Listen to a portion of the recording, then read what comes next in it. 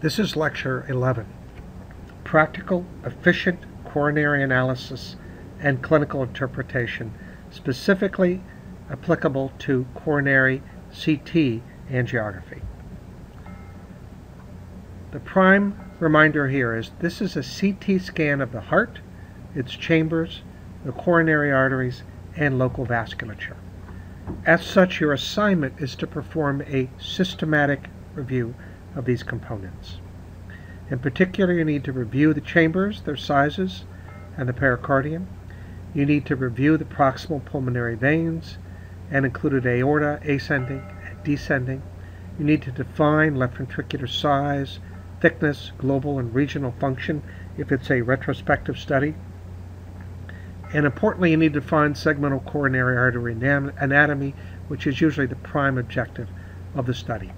Finally, you need to define the coronary calcium score, but there's more later in the last lecture in the series on this particular aspect.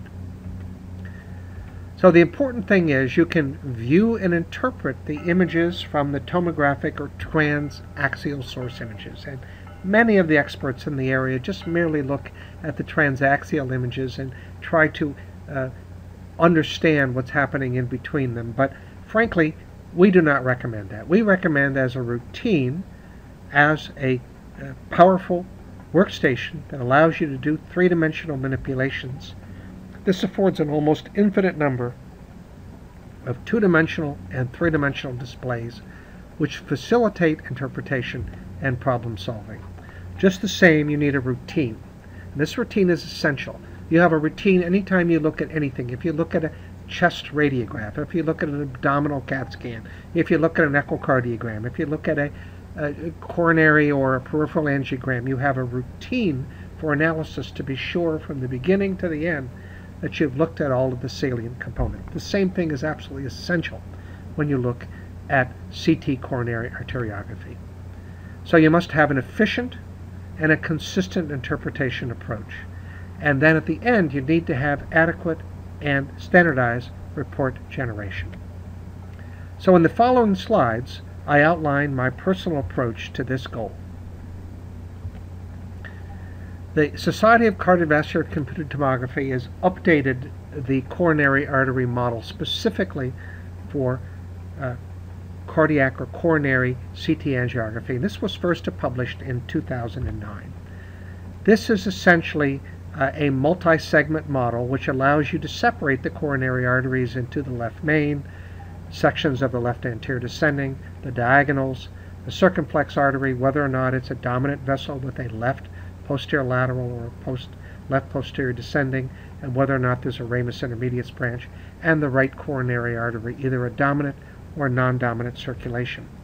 Now there are three additional components to what had been originally described in 1975 by the American Heart Association, and these involve a total discrimination of the particular anatomy by adding a definition for the ramus branch, for adding the possibility of a left-sided posterior lateral branch, and for a left-sided posterior descending. So this is the basis of what we use for all segmental coronary analysis using cardiac CT.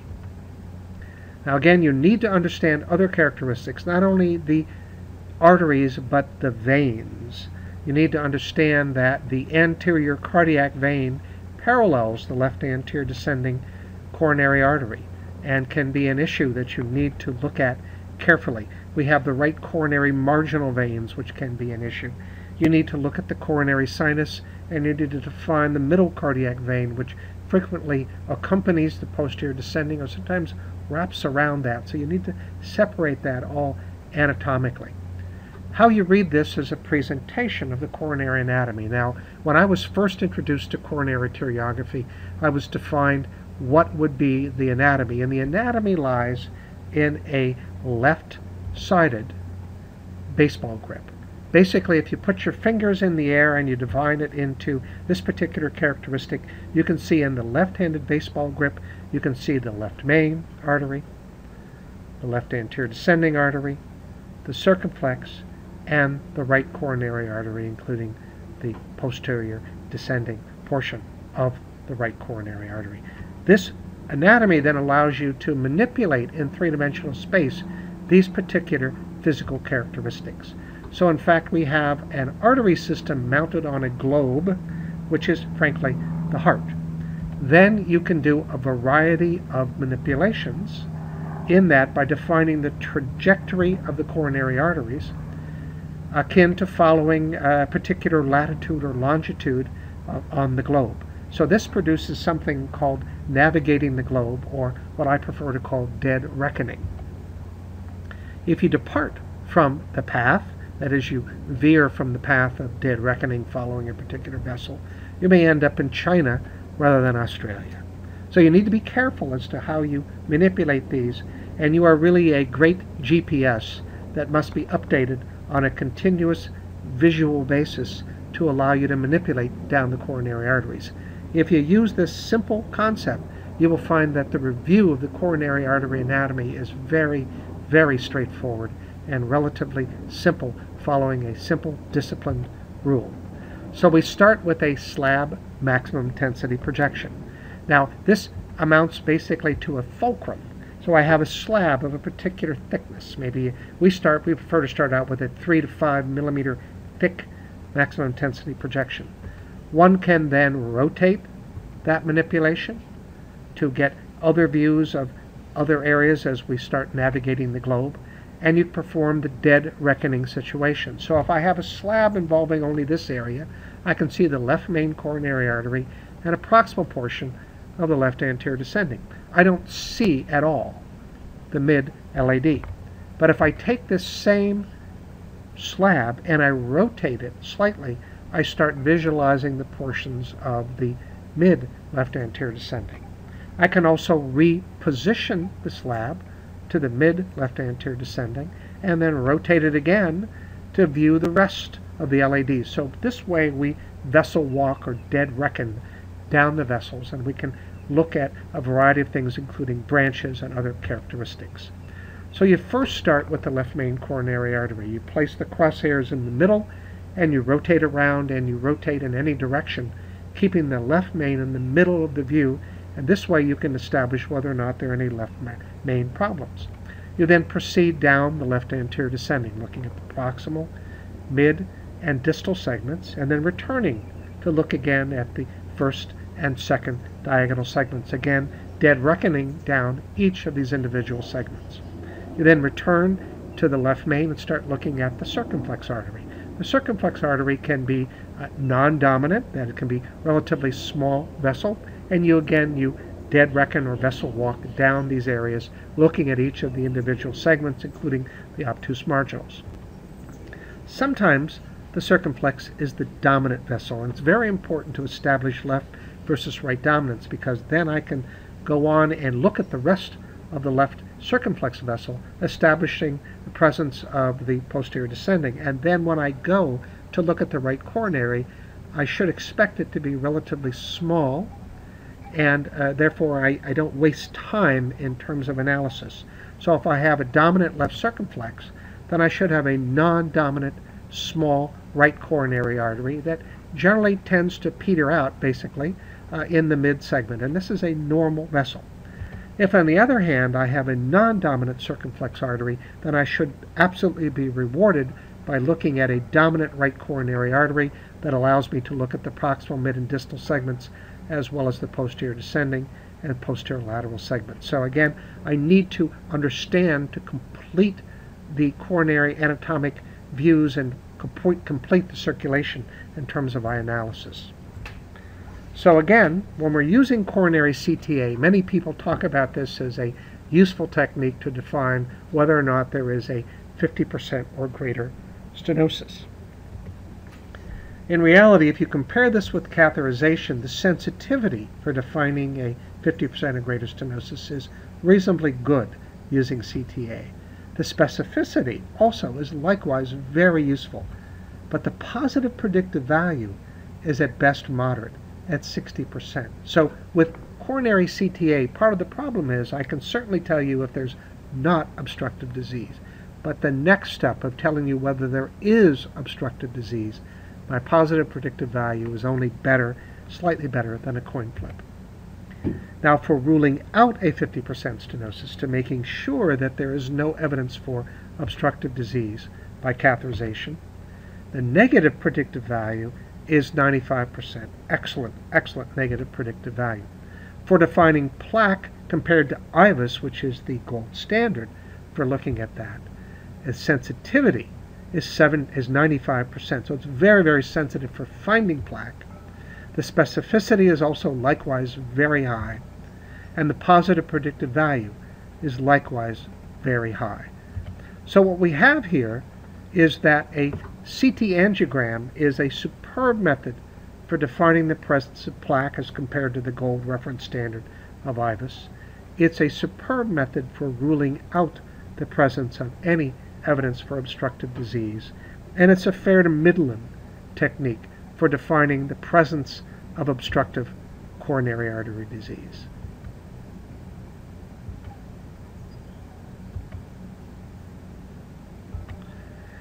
Couple examples here. Here is a CT angiogram. There is diffuse calcified plaque. There is an area of what we call mixed plaque, non-calcified and calcified plaque, but the lumen is not compromised. When we look at the subsequent CT coronary angiogram, the direct invasive coronary angiogram, we are rewarded with a vessel that is clearly not obstructive, but the amount of information provided on plaque is superior from CT angiography as compared to direct coronary arteriography. Here's another example. Here is a CT angiogram showing a mild obstruction of a mid-portion of the left anterior descending. When we look at the CT angiogram, though, we can see that this, even though it's a non-obstructive lesion, represents a very significant area of non-calcified and calcified or mixed plaque within this region that would have been totally lost to the standard coronary arteriogram. So clinical outcomes are the most important thing, and when we're looking at CT angiography, there really are only 3 outcomes. No matter how much you squint and scrape, there's only 3 outcomes you can make. Number 1, the study is totally normal. What we mean by totally normal is there's no calcified plaque and there's no non-calcified plaque. The luminogram is perfectly normal and we see no evidence for any plaque. The second is it's abnormal. Now it's abnormal because of the presence of mild, moderate, or even extensive but non-obstructive plaque disease. And finally, abnormal with suspected or confirmed obstructive disease. The outcomes are different for these 3 individuals, and that's the real value of CT coronary angiography. Number 1, no further testing is required. This is an absolutely very sensitive and specific examination. The patient can be reassured and told to have a nice day. If we have the presence of plaque, secondary and tertiary medical therapy, whether it's statins or antihypertensive therapy or a variety of therapies need to be done. We've proven the patient has atherosclerosis, but they do not have anything that requires further intervention. And finally, we have an abnormal test where we have absolutely confirmed obstructive disease, or we equivocate. We actually can't say whether or not there's obstructive disease. What that means is the patient needs further testing, whether that involves a physiologic testing, such as nuclear stress testing, or a direct catheterization with intervention is unclear. That's a clinical scenario, but the fact is we are not done. So again, a normal exam means nothing needs to be done. An abnormal exam but clearly non-obstructive disease means the patient probably needs medical therapy but no further testing or intervention. And number 3, an abnormal exam where there is either obstructive disease or equivocally obstructive disease in which further testing needs to be done.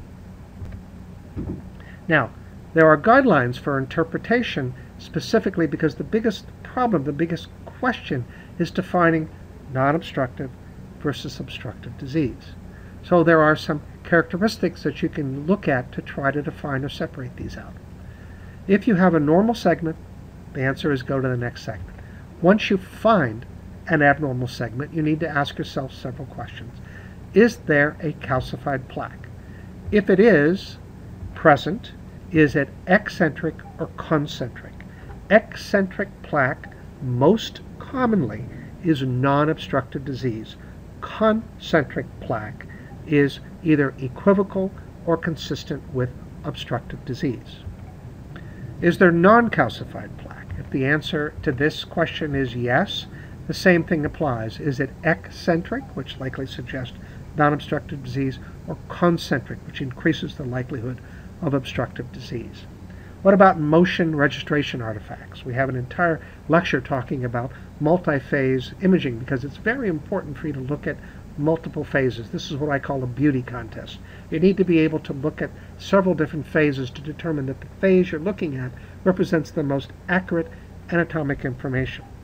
If it turns out that the parameters change and you can clearly clear that by changing the phase, then there's no obstructive disease. If you cannot clear it, then that increases the likelihood of whether this is an equivocal obstructive lesion or an obstructive lesion. Minimal luminal diameter, which is based on a visual assessment, is also helpful, and minimal luminal area, which can be acquired by doing a quantitative CPR technique.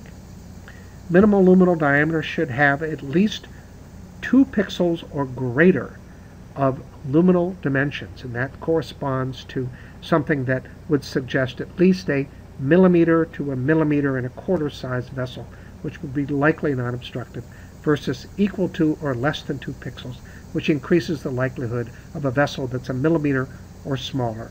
When you use the CPR, the technique for proximal vessels is greater than 4 millimeters squared is considered to be acceptable. Anything less than 4 millimeters squared in the proximal midsection of any vessel suggests the likelihood for hemodynamic significance.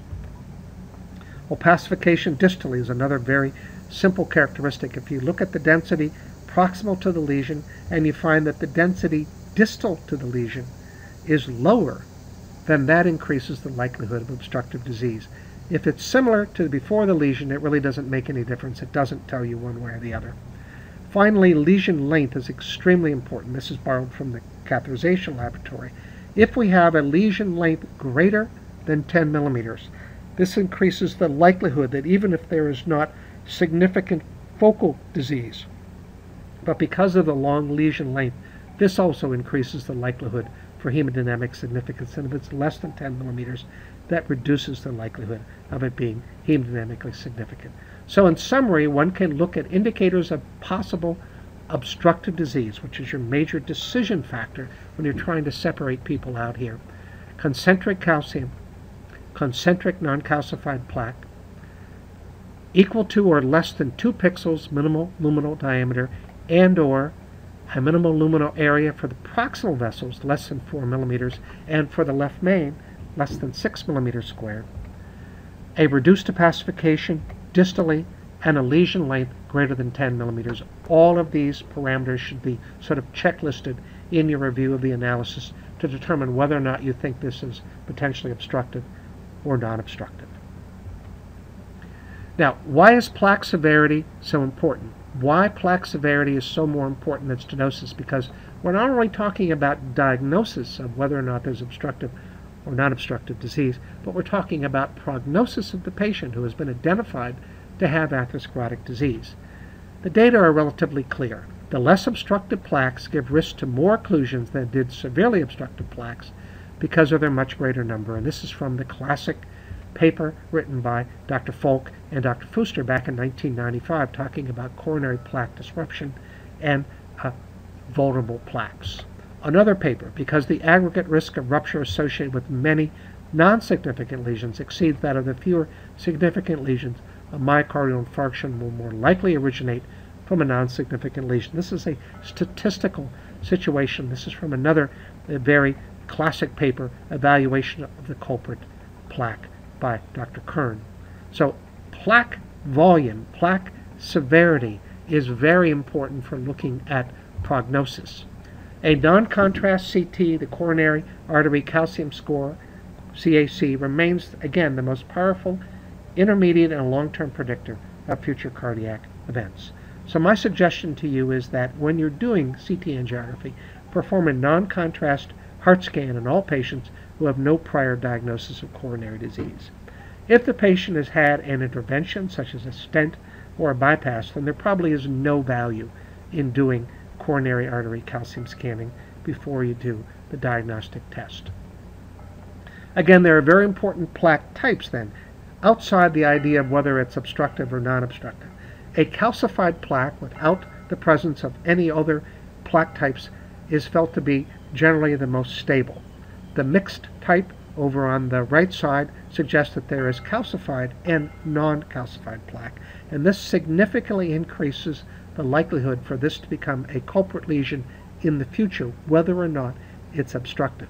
In the lower left-hand corner, I have just a non-calcified plaque. This is non-obstructive, but the presence of the non-calcified plaque further increases the patient's risk of having a disease. And finally, on the lower right-hand corner, you can see an ulcerated plaque. This plaque actually has a contrast, if you will, in the mural surface of the coronary artery, and this is considered to be an ulcerated or a dissected plaque and is highly significant with or without obstructive disease to represent future problems with respect to prognostication.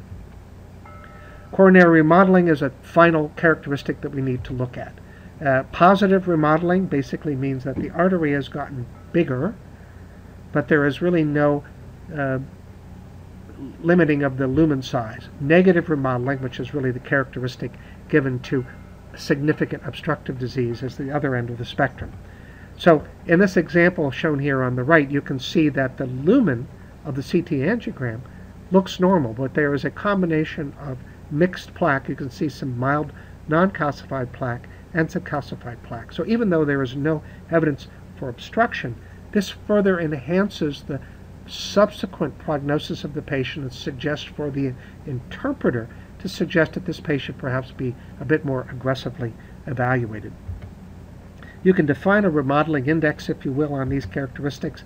This is done by looking at the areas of the cross-sectional areas as well as diameters, and here's an example of a rather significant remodeling within a proximal LAD. There clearly is no obstructive disease, but there is significant remodeling, and the remodeling index is 89%. So this increases, again, subsequent future risk of cardiac events and should be included in your description of the results of the coronary CT angiogram.